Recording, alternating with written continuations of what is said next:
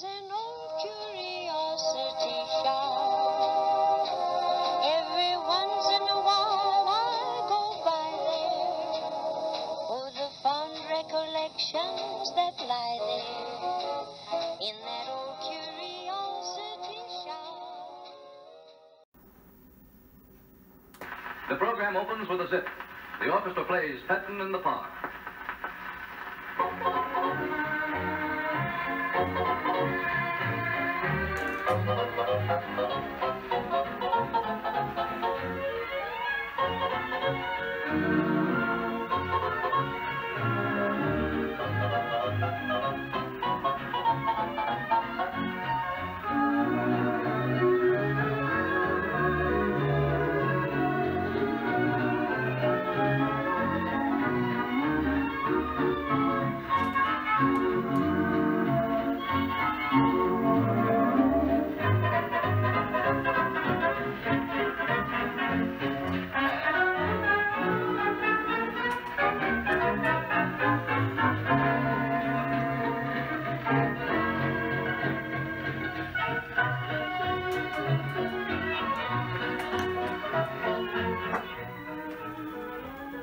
Well, hi everybody, it's Scott from the Old Curiosity Shop, and I am back with another thrift haul. We've got some beautiful depression glass to look at, so let's dive right in. And I'm going to actually start way back here with this beautiful crystal, so let's get these guys out of the way for just a second. And I'm not going to touch any of this because I don't want to get my fingerprints on it. Now, 3 of those candlesticks were made by the same company, and one I'm not sure. The one I'm not sure about is the one all the way over there on the right side. But I'll talk about these first. They're made by the Heisey company. And the 2 candlesticks with the lavender candles in them, that particular pattern is called Aristocrat, if I remember. And I think the Aristocrat pattern was made from about 1910 up to about 1920. The candlestick in the middle is, oh rats, that's called Colonial, I believe is the name of the pattern, and it's a nice impressive 12-inch candlestick. You know, the Heisey company made excellent glass known for its clarity. It is crystal, it's got the correct amount of lead in it, and you can just tell by the weight of it and by the beautiful clarity of it as well. It was highly polished glass, and it went through several stages of polishing and handling. And it was expensive when it was made. You didn't buy this in Woolworths. You had to go to a good department store here in Philadelphia. You could have gotten it at Wanamaker's department store, Strawbridge and Clothier. In New York, Macy's would have sold it. Or in small towns across America, jewelry stores would sell good crystal.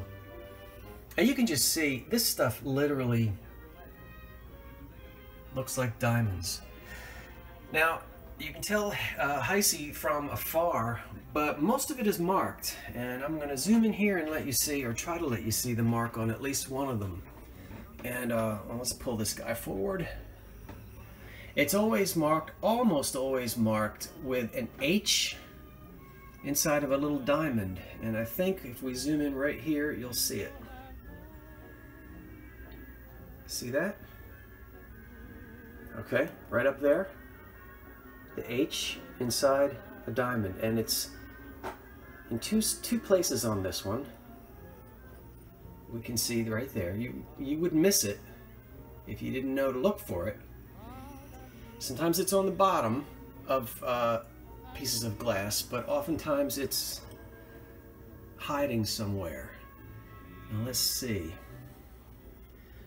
Okay, there it is, right there. You can barely make it out. You see it? Right there is an H inside of a diamond for Heisey. The company was in Ohio, Newark. I'm sorry. Well, I don't know how you say it.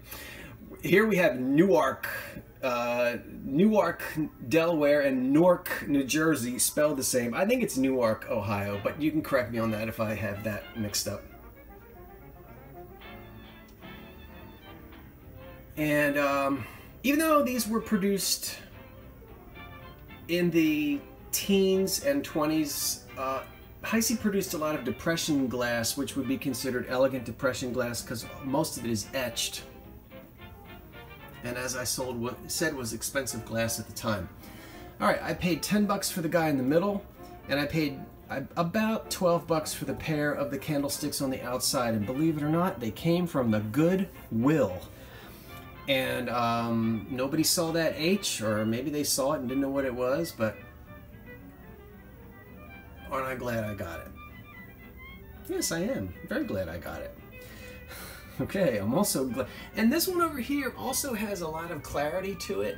I don't see the H on it, so I have a feeling it may be an imposter, but it is still a very good crystal candlestick.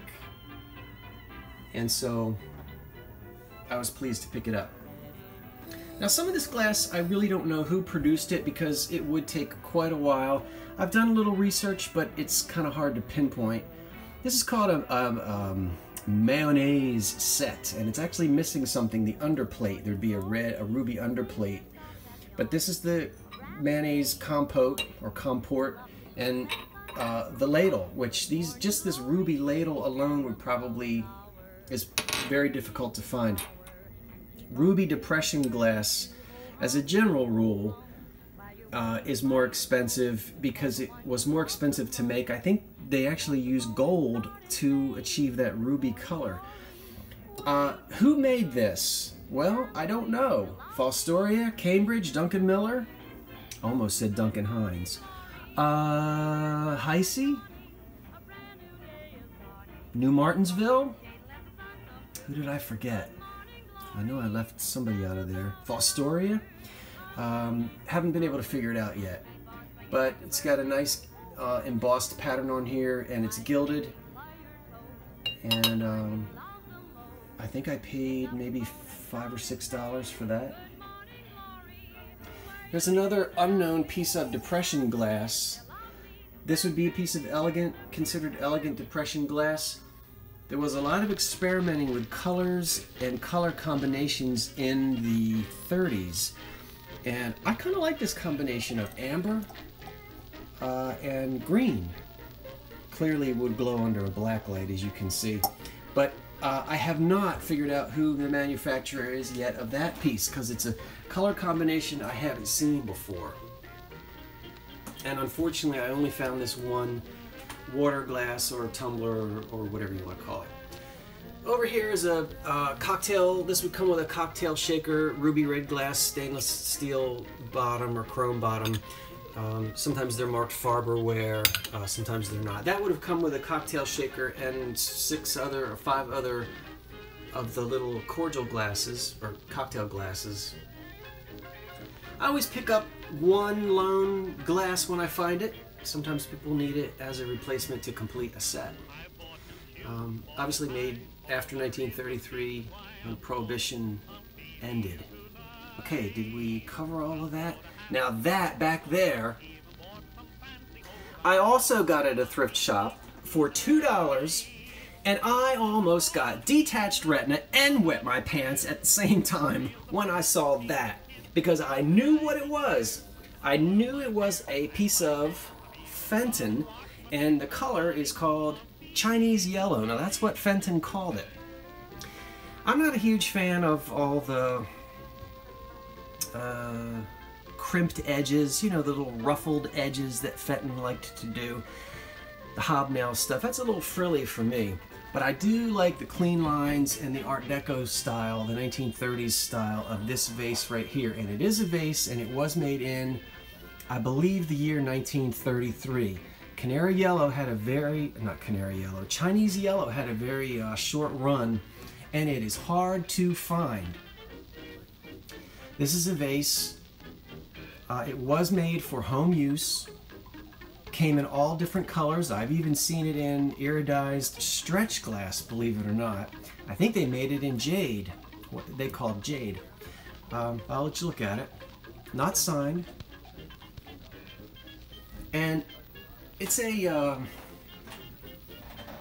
well, let's see. I guess you would say translucent because it does allow light to pass through it. But it's kind of a milky yellow color. Unfortunately, there are some calcium deposits. This vase was used.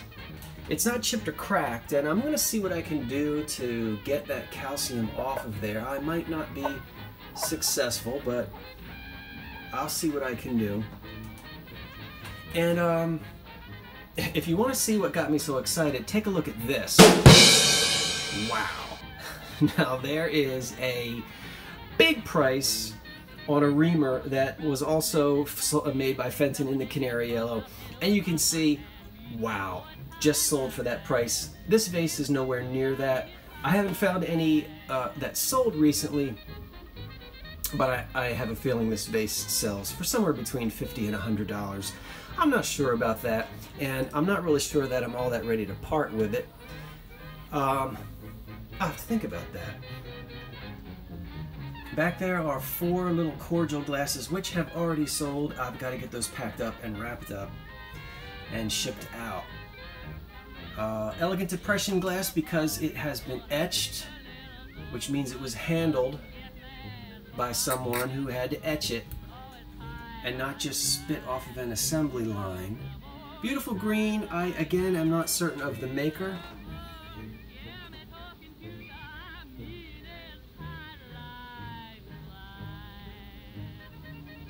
And then let's see, here in the front, well, first of all, this is a dresser tray or piece of dresser vanity glass. It's got felt on the bottom. I won't show you, but it was designed to do just that in the 1930s, to sit on a dresser so that a woman could put her perfume bottles and powder bottles, or man, and not damage the surface of the wooden vanity. Sitting on it are 2 powder jars. I was going to do a guess what this is, but well, you can see what it is. Now this one is missing its lid, and I'm not sure of the maker, but it is a powder jar from circa 1930. That's not a crack in the bottom, it's what's called a straw mark. You get used to that when you handle depression glass. There would never be marks like that in a piece of Heisey. Anyway, it's in a hexagonal shape with a smooth section to it, and then this embossed stippling on the bottom and the top of it. And it is missing its lid, so who knows, I may someday find a lid. These jars came in, they came in, you could get elephants on the top, Scotty dogs as we have here, colonial ladies, all kinds of animals. And the lids would just simply fit on top. Now this one over here, again, I'm not sure of the maker. L.E. Smith made some of these. This one is exactly as it was produced, with a green top and a crystal bottom. That is the matching top and bottom, even though it appears as though what's embossed on it is different. That's the way it was manufactured. But sometimes these would be painted, cold painted. And sometimes the top and the bottom would be the same color, and sometimes they would not be. But this is what this would look like if it had a lid on it. Now obviously that's not the proper lid. So, and we can see it was very inexpensive glass. There were bubbles in it. And I'm not sure whether you can tell or not, but these are Scotties, who we all know were so popular in the 30s.